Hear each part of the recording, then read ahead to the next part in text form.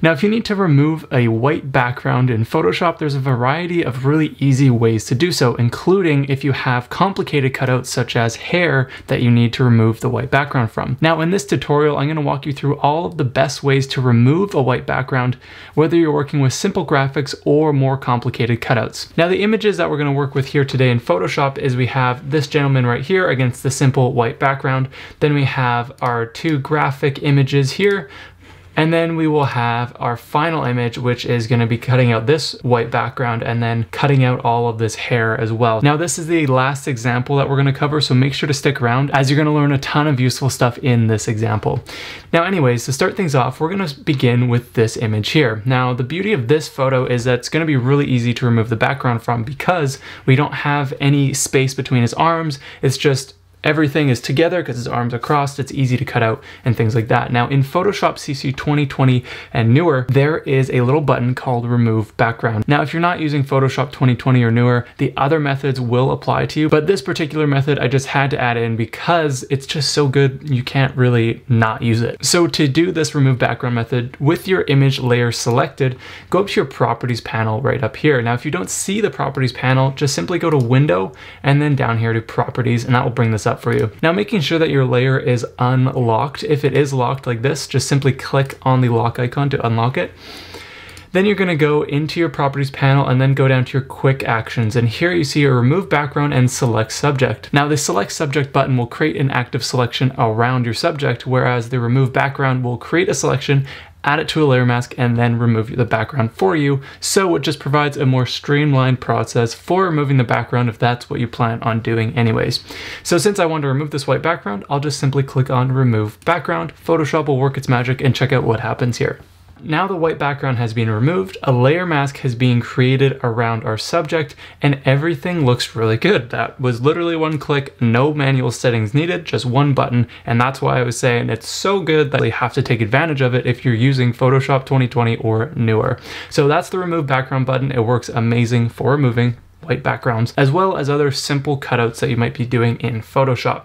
So now let's go to our next example, which is this logo here. So now we're working with a graphic and we just have a solid colored white background. Now, if you have a logo of your own or you're designing something, you will often have a white background against your graphic. So to remove it really quickly, I like to use the Magic Wand tool. Now, to select the Magic Wand tool, it's going to be within the quick selection tool if this is what you see. So just click and hold on there and then go to Magic Wand tool. Now in the upper settings bar, what I like to do is set my sample size to point sample or 5x5 average, either or, but for a white background, usually a point sample will do the job for you.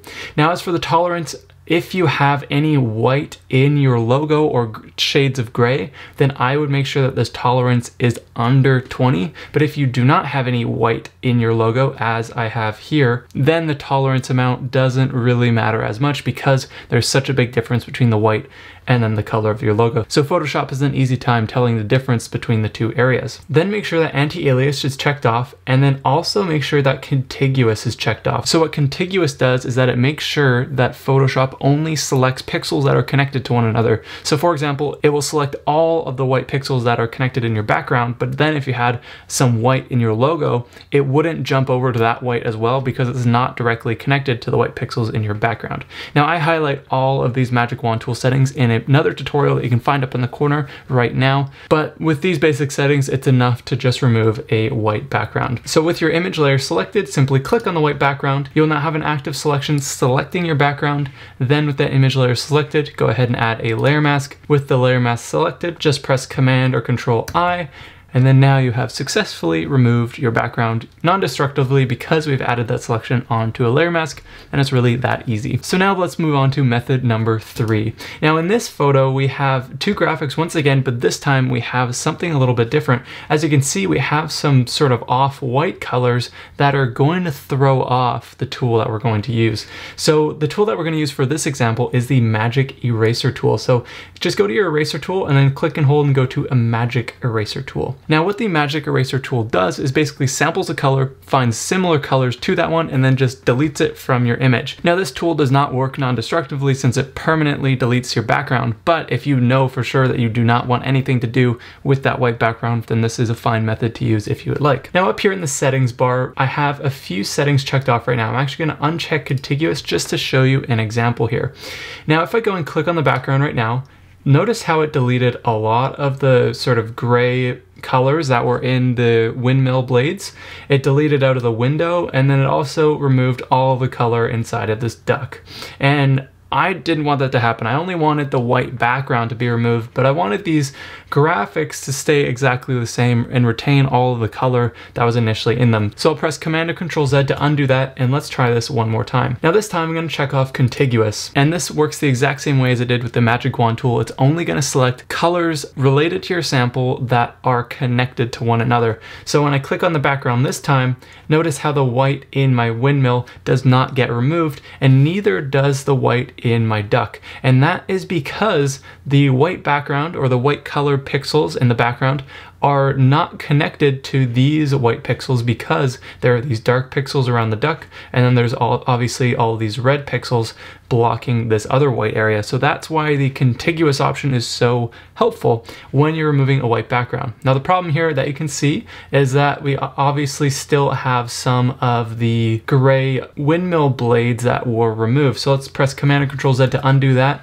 And now we're gonna go and adjust the tolerance. Now the reason that I'm showing you all of these things is so you actually understand what these settings do, so then you can have a better time troubleshooting things if you run into problems while you're trying to remove a white background. So since I was selecting these sort of darker white tones, that means my tolerance is set too high. So I'm going to set this down to something like 10. So now Photoshop will be a lot more picky with what pixels it's going to select. And now I'll click on that white background again, and notice how all of the windmill blades were left alone because those colors, or these white colors here, were too different than the color of the white background that we sampled with the Magic Eraser tool. So the Magic Eraser tool works really well for deleting the background from a graphic, but I wouldn't necessarily recommend it for removing the background from a person as much, just because it permanently deletes the background and you don't have any layer mask to work with afterwards. Now really quickly, if you're enjoying these methods that you've learned so far, make sure to hit that like button down below, as it really makes a huge difference to support this video and support this channel. Thank you so much. Let's get back into it. So now that we've covered 3 main methods of removing white backgrounds in Photoshop, let's move on to our final and my favorite method of doing things. And this will cover how to remove some more complicated edges, which in this case is her hair. So with the tools that we've covered so far, if we use the background eraser tool, for example, I could click and press delete. Notice how there's a whole bunch of leftover areas, so it just doesn't do a very good job. Press Command and Control Z to undo that. So that's not going to do the trick for us. If I go to my Magic Wand tool, I'll click on there once again, and as you can see, it's still missing a lot of the hair and things like that. It's not really getting on the strands of the hair, and it would just leave us with more work than we actually want to deal with. And then the final option that you would have that we've covered so far is remove background, but as you can see here, it's sort of deleted a lot of her hair. It's made her shoulder look a bit weird, and it's just, it didn't really do the best job, and it didn't retain a lot of the information around the hair, especially if we went and created a new layer underneath, filled it with black like so. You can see that things just aren't looking exactly how we were hoping. So I want to show you a better way for when you're dealing with complicated edges like this, and that is with channels. So I'm going to right click on that, delete this layer mask, so we're starting fresh. So with that image layer selected, I'm going to go over to my channels tab here. Now if you don't see the channels, just simply go to Window and down here to Channels, and that will open it up for you. Now within these channels, you have a variety of different color channels known as RGB, or red, green, blue, and these are what make up all the colors in your photo. Let me just make these thumbnails a little larger so it's easier to see here.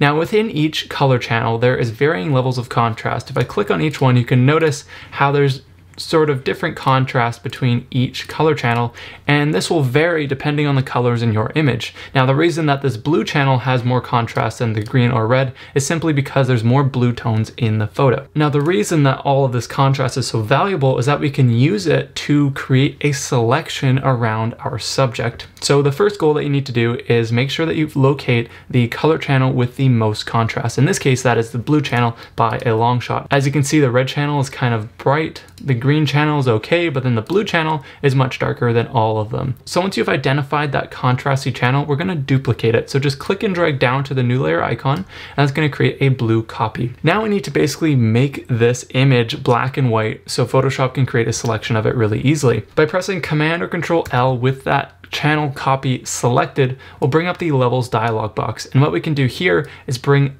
up the shadows and bring up the highlights to basically add a ton of contrast into our photo to ideally make our subject completely black and our background completely white.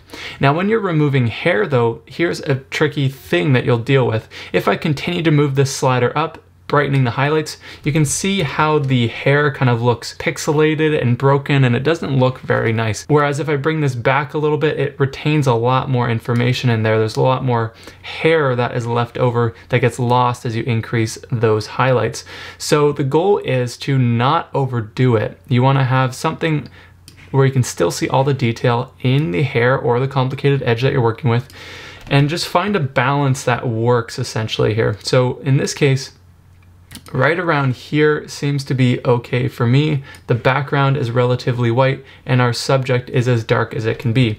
Now, obviously this is a long shot from totally black and totally white. So I'm gonna click OK, and we're gonna use something called the brush overlay to help finalize this look. So with my blue copy channel selected, I'm gonna press B to access my brush tool.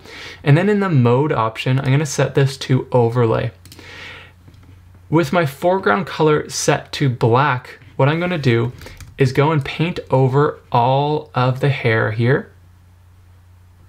And what this will do is only darken the gray or black tones. So anything that was almost black will now become fully black, but the white pixels will not be affected. So I'm gonna just continue along here, making sure to select all of the hair really nicely. And you don't have to worry too much about these gray pixels coming around her hair, because we'll be able to get rid of those really quickly in a moment here. So I'm gonna then just go and fill in the rest of my subject like so. So now that the hair looks pretty good, I'm gonna now change my foreground color to white, as you can see here. And now we're gonna go and paint around the background here like so. And notice how all of that hair is left totally untouched, but the white background gets removed. So that is kind of what we're going for here. I'm gonna just use a softer brush like so, and then now it's gonna nicely get rid of the white background for us, all those gray pixels. You can continue to paint along the background like this, just to get rid of all of those gray pixels. And then for any problem areas that may be left over still within your subject, simply change your brush overlay back to normal, and then we'll switch our foreground color to black, and then I'll just go and paint over those white areas just to make sure that they're all selected on my subject here. So now you can see my background is completely white and my subject is completely black. So now we can create a selection from this. So holding Command or Control and clicking on your layer thumbnail, that will turn this into a selection for us. Going back to our layers panel, we'll make sure that our image layer is selected. Then we're going to go and add a layer mask like so. And then since it's the opposite of what we want, we'll make sure that layer mask is selected and press Command or Control I to invert that mask. And now we have removed the white background from our person. Now this might look okay at first because it's against a white background still, but if I go and turn on this black background, you can see that things just aren't really looking good. There's a lot of fringing left over. So luckily we can quickly refine this in our select and mask option. So double clicking on the layer mask like so, we're gonna make sure that the refine edge brush tool is selected here. And then we're gonna check off smart radius. And then we're gonna go and just paint along the edges of her hair like this. And Photoshop does an amazing job to remove that fringing and make the hair look realistic once again. You might have to go over some parts of your subject a couple times, but it ends up doing a really good job just to refine those pieces of hair and make things look realistic once again. So then you can put this cutout onto a different background with ease. Now, in this case, I have a big chunk of white in her hair, and that's actually just a highlight left over from the original photo, so I'm not going to touch that one in this case. So now that looks pretty good to me there. And now just to finish things off, if you would like, you can even go ahead and just press Decontaminate Colors, and this can often do a nice job just to basically refine some of that hair a little bit more. and then we'll set the output to new layer with layer mask and click OK. So now I have a new layer created with all of our updated adjustments, and if I turn on my underlying layer, you can see the huge difference that has made to refine our hair. So then after turning it off that black background, we have a really nice cutout of our subject and all of her hair just by using the channels method with the brush tool in the overlay blend mode. So with these 4 easy techniques for removing a white background in Photoshop, you can quickly remove these backgrounds whether you're cutting out a person or just a simple graphic. Now the tools that we covered today were the remove background tool, which is of course only available in Photoshop 2020 and newer. Then we covered the magic wand tool, which is great for removing single colors from an image, for example a white background like we covered in this video. Then we covered the magic eraser tool, which works best for graphics since it removes backgrounds destructively by deleting the pixels permanently. So I wouldn't recommend using that with any person that you're cutting out, but it does work well for graphics like you learned in the examples that we went through. And then finally, the channels option works really well for removing white background since it uses contrast to create a selection and then cut out your image. And since the white background is going to be way brighter than whatever your subject is, the channels often works really well for cutting out your photo, and it works especially well for cutting out complicated edges like we did with this hair example. So now if you enjoyed today's tutorial, make sure to hit that like button down below as it really makes a huge difference and really supports this channel. And if you're new around here and you love Photoshop, photo editing, and all of that good stuff, hit that subscribe button down below so we can hang out and talk more about photo editing together. Anyways, my name's Brendan from BeWellCreative.com, and I'll catch you back here next time for another new tutorial. See you then.